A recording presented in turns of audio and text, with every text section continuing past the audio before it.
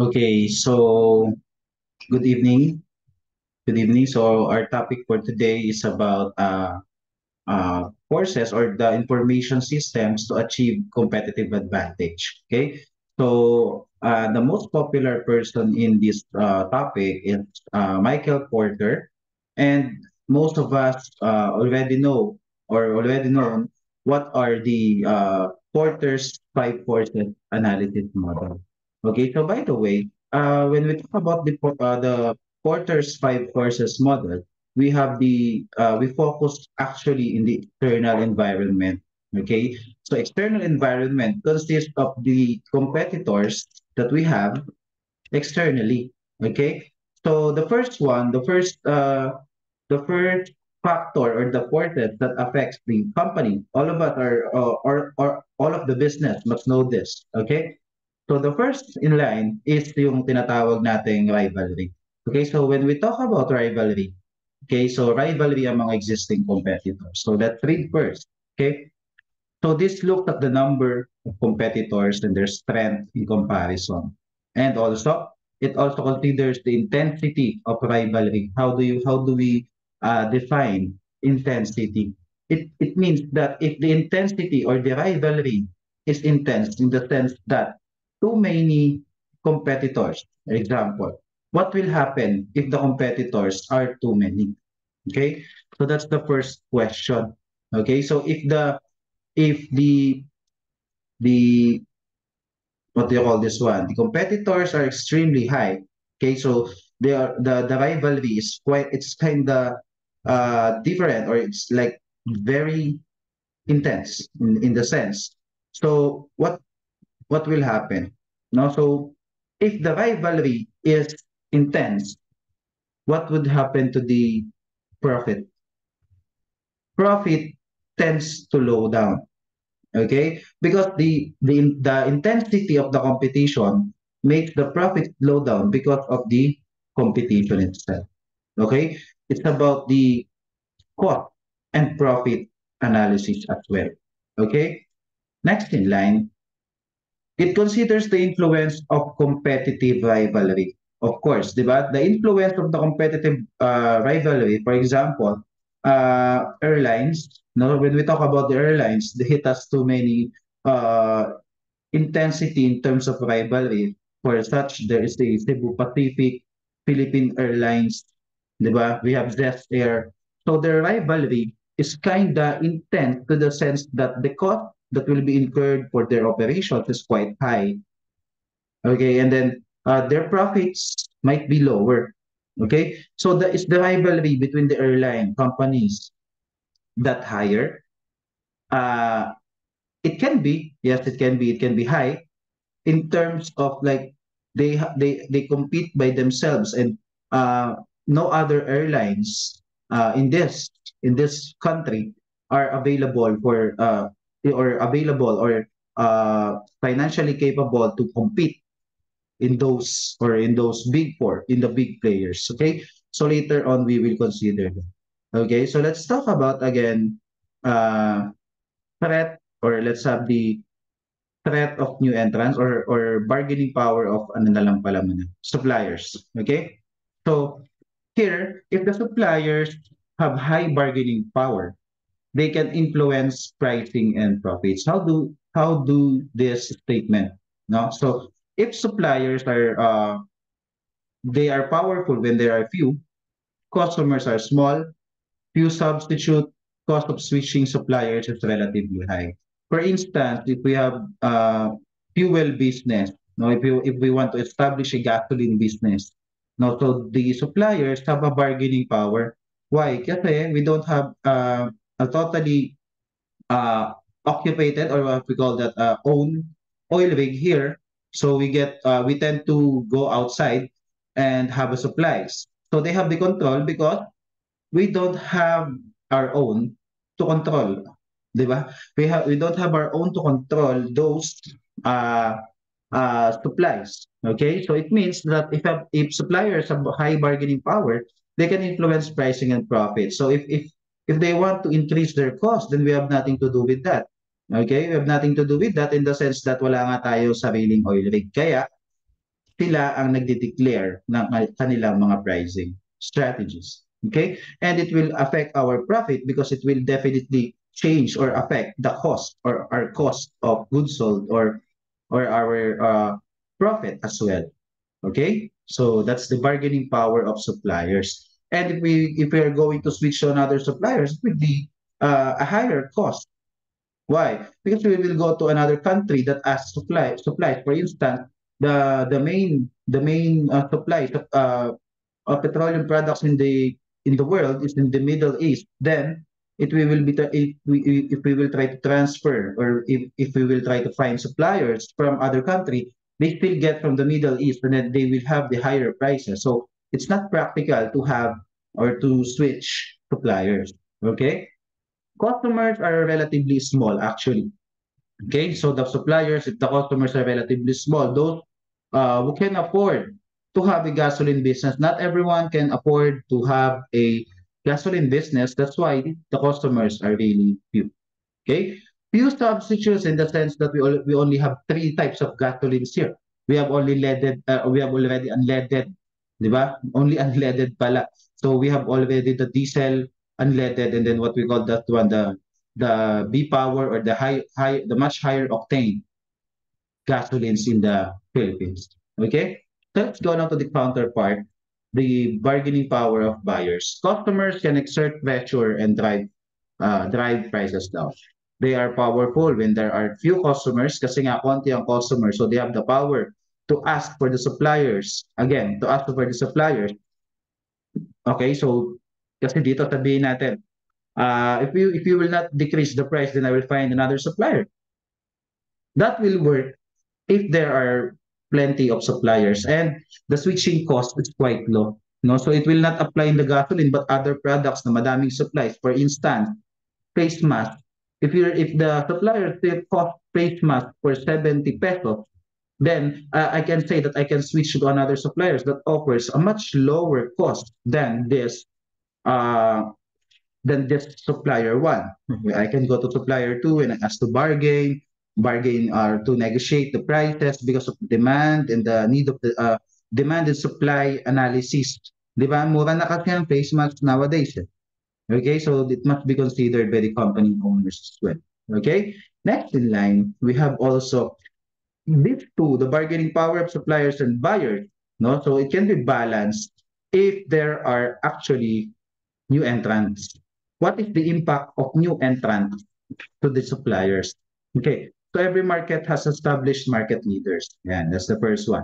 Okay, new entrants can eat into the market share. For instance, our internet services here in the Philippines, kapag dumami ang ating mga player or the players in providing internet services, what will happen to those old players such as PLDT, Globe, Smart? So their profits, it will be a threat to them. Okay, it will be a threat to those companies, and then their market share quite will lower down.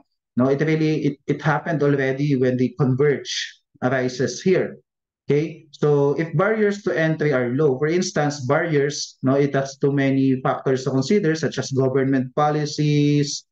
What else? We have also the pricing. Okay, so the services to be rendered.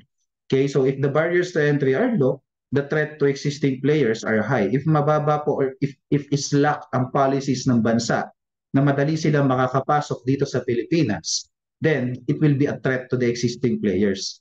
Okay, so the economy, no, it will be there will be misbalance kung lahat nakakapasok dito sa bansa natin. Okay? Ayan. So that is the threat of new entrant. And the last part of the Porter's five forces is the threat of substitutes. No? So ito po, substitutes are alternatives that serve the same needs. Ito, number one dito, yung prices. Okay? So the higher the substitutes that will drive prices down. If this substitute can lower down, for instance, Aqua Plus. Diba kapag ang Aqua Plus, nakopya na, nakuha na yung kanyang concept, mapapababa na. So dadami na yung gagawa and then the lower number of substitutes can result in monopoly. So ibig sabihin, there are some items na although authentic, no, we still look for the cheaper one or the most affordable one. Kaya po mas pumupunta tayo doon. And kapag ganun ang nangyari, it will lead to monopoly. What is monopoly? Lahat nandun na. Okay, you can find it at unaffordable prices. You can find it at some prices much lower than the original. Okay, nangyari na ito sa mga suppliers ng sapatos, di ba? Ang dami na po lumalabas sa sapatos ngayon, although not authentic and not original, such as OEM, di ba? Original equipment manufactured, uh, still, mas tinatangkilik po ng Pilipino yung mas mababang presyo because we must consider that also. Okay? So that sums up no the Porter's five forces analysis. Now, so what are the strategies when dealing with these competitive forces? No, so number one, yung mga low cost leadership natin. So again, 'di ba, the company goals must be to maximize the profit and to minimize the cost as much as possible, but not compensating the quality of the products we are selling. Okay, so yun pa rin. Still at the same goal, but we have to lower down a little bit pag nakikita natin that the threats are already going near to us. And also, we have the product differentiation. When we talk about the product differentiation, it talks about the unique selling proposition of the product or what makes the product different from the others. We consider this as the edge of the product. And also, when we have the competitive advantage, we can say that there is always a lower opportunity cost in terms of uh, if the benefit is foregone, then wala naman, mataas yung level na mawawala sa atin. No? So, ibig sabihin, mababa yung opportunity cost. Okay? Focusing on market niche. Okay, so again, there are still established brand na po na kahit pumasok na dito yung iba, dumating na sa Pilipinas yung ibang products, still, andyan pa rin sila because of their market niche.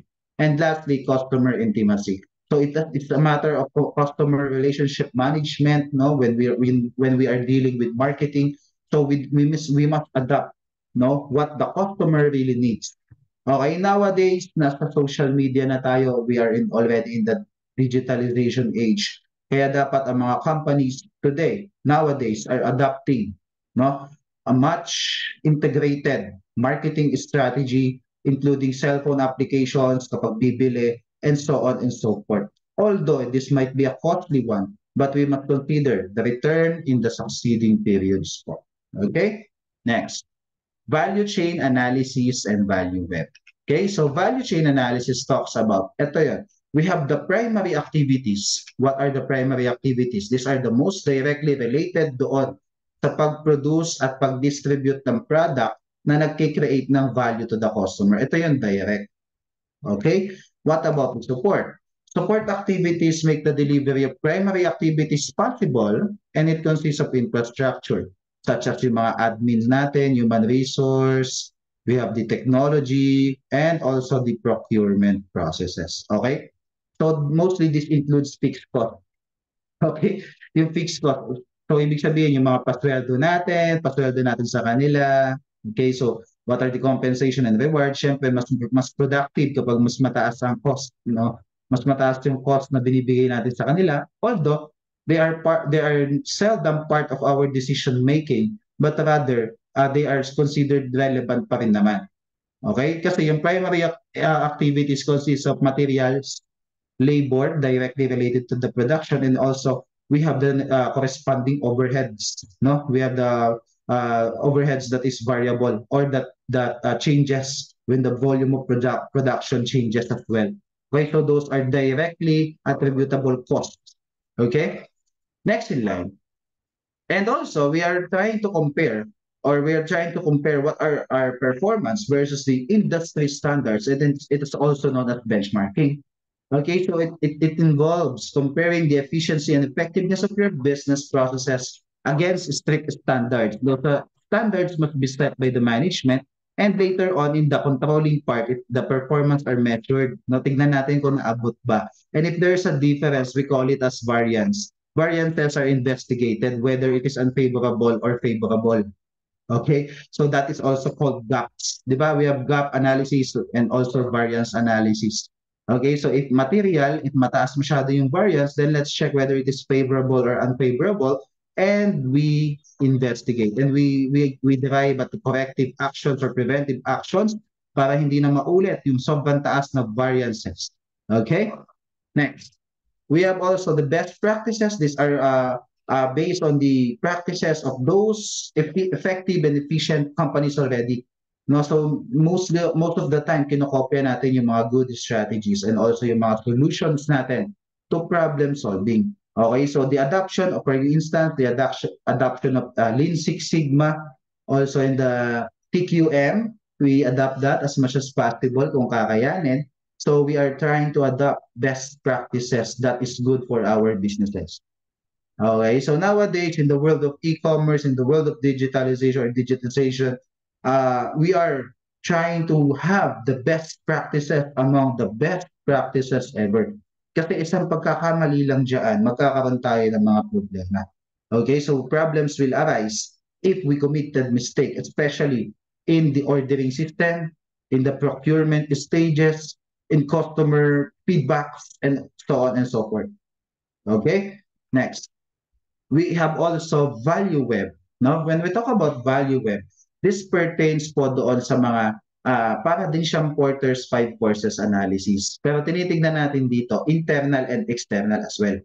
Okay, so for instance, this is the industry, that is industry and firms that adopted ERP systems, okay, ERP systems and core transaction systems for their indirect suppliers. They are indirect suppliers, for instance, kasi yung may mga iba't ibang companies na pumapasok doon na nagbibigay ng services doon sa isang industry. Okay, those are the, for example, IT, no? So IT contractors, we have also different contractors as well para dun sa development ng ating enterprise resource planning or the ERP systems. Okay, so we are trying to improve what are the rooms for improvement doon sa ating industry. Okay, so they are standing as there in the our indirect suppliers. And also there are the strategic alliance and partner firms. No? So ngayon kasi there are plenty of companies na nag-group together para po sa isang goal. No? So may mga partnership at saka joint ventures tayong ginagawa. That added or that adds value to the companies. For instance, merger and consolidation, we have that. So we are trying to have the partnership with them para po mas maganda, mas madaming idea. 'Di ba? Two heads are better than one. And also for our customers, we have the CRM systems. How are we going to establish or to give feedback? Okay, for instance, 'di ba, when we shop to Lazada, Shopee, 'di ba? We have review, we have option to review the products, 'di ba? We have to confirm if our order is okay na, 'di ba? So those are the customer relationship. And also with the suppliers naman, we have the supply chain management systems, of course. Syempre, consider natin dyan, di ba? Especially kapag yung product mo ay mabilis masira, syempre we are considering gaano ba kabilis ang dating yan. Okay, and also we are considering yung lead time, and that's why we are computing economic order quantity, and we are adopting different inventory management systems.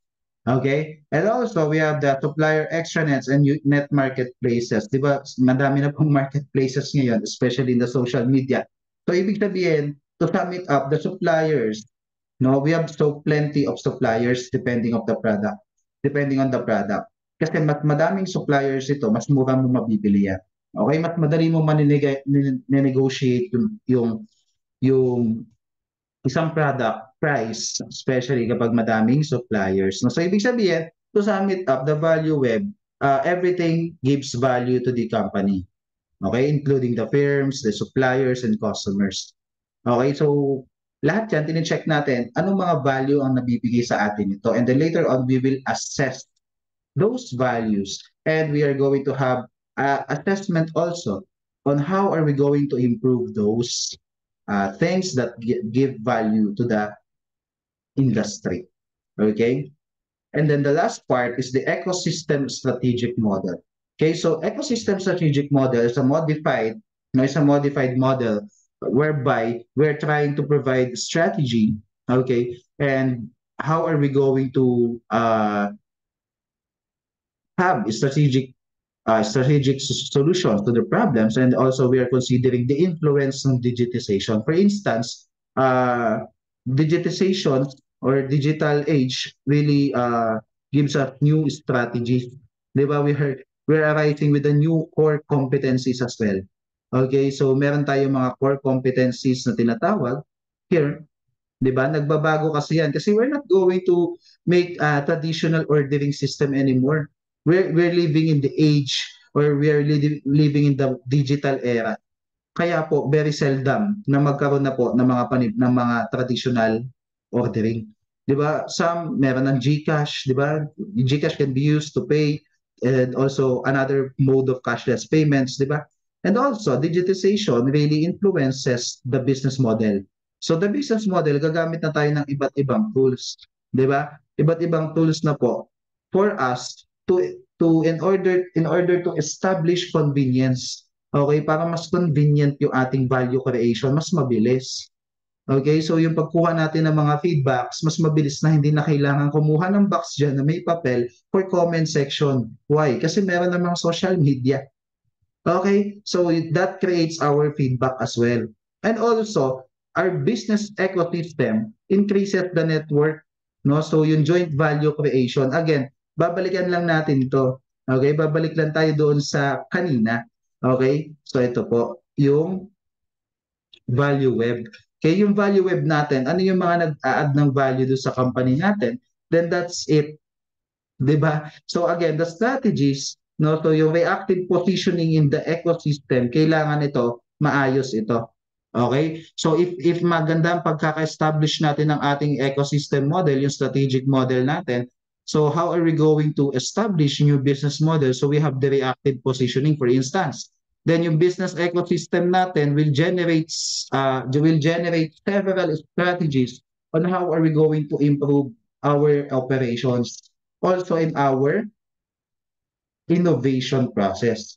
Kasi most of the time, research and development are overlooked by the management. All right? If it's overlooked as well, then what will happen? Look at Nokia and BlackBerry. Okay? Nokia and BlackBerry, they are very late in terms of innovation. Kaya po, nagsara or not necessarily nagsara, nawala, lumiit, bumaba ang kanilang market share. Okay? That's why digitization is important. These are the several models, di ba? We have the Porter's five forces analysis, we have the value chain, value web, di ba? And also we have ecosystem strategic model. So that sums up my report. So have a nice day, everyone, and hope you like my presentation. Thank you.